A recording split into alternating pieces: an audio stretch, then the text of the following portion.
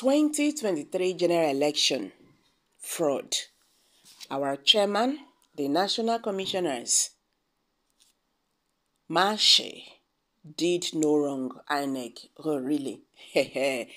Welcome back to Prospect Channels TV. Thank you for always coming out here. If you are just joining us, please kindly subscribe. And don't forget to give us a thumbs up. Thank you. The national leadership of the Independent National Electoral Commission, INEC, has exonerated the chairman and the national commissioners of receiving any bribe to influence the conduct of the 2023 general elections in favor of the ruling All Progress Congress, APC. A group of staff of the INEC had petitioned the Economic and Financial Crimes Commission, EFCC, alleging sundry infractions, including financial sleaze, which they claimed helped to compromise of the 2023 general elections. The INEC staff who wrote the petition under the aegis of 2023 Kaduna promoted INEC staff equally accused the administrative secretary of the commission in Kaduna State,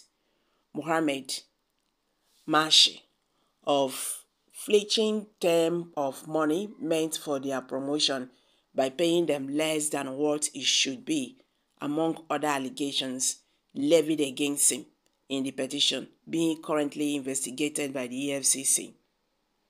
But reacting, the Chief Press Secretary to the Commission of INEC, Mr. Rotimi, dismissed the allegations, saying the petitioners were misconceived.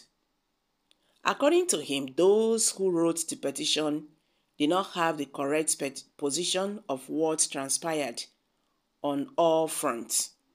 There are lots of misconceptions from those who wrote the petition. When staff members are promoted, they are paid directly from the headquarters.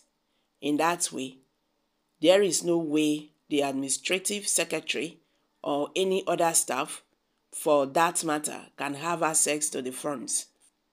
Even the administrative secretary they are accusing of misconduct is number one in that list of the promoted staff, and their payments were transferred directly from the headquarters to all the directly, so he too was affected.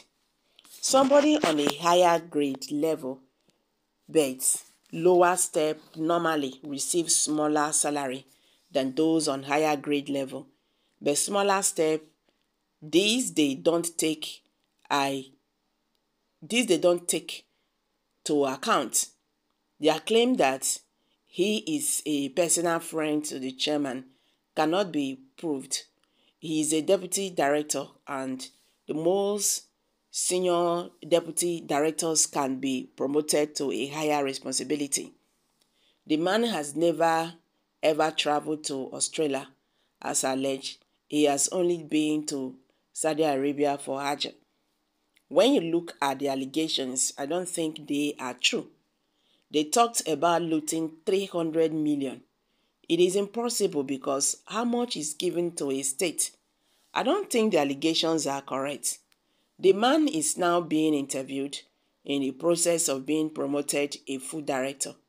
The man is from Katsina State and not in any way related to the chairman of the commission, and was never in NDA where professor taught for over 30 years. It is normal that every staff is considered a friend of the chairman, so even if INEC takes it from that angle, they may be said to be right. Rotimi added, it is normal for people to be aggrieved, but the essential thing is the differential, but it is the headquarters problem and don't just affect Kaduna State alone. All the people who were affected have been computed and they have been corrected, they will soon receive the differentials, he said. You did no wrong because in your word, lies, cheating, and rigging are not wrong. You are a thief, murderers, liars. Wait for the wrath of God is coming upon you and your entire family. You just wait. INEC is a rotten establishment, worse than police. You are a liar.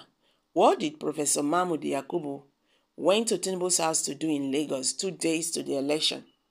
You have to explain. One way to soothe the conscience in the face of the harsh revelations of 25th February 2023 is for some victim to make a habit of saying 1,000,000 times to save each money, I did no wrong, I did no wrong, I did no wrong. Maybe, just maybe, his conscience will miraculously heal. The robbed masses will forget. EFCC, please do your job. Don't allow one idiot to tell you what to do. Talking about EFCC. Which EFCC?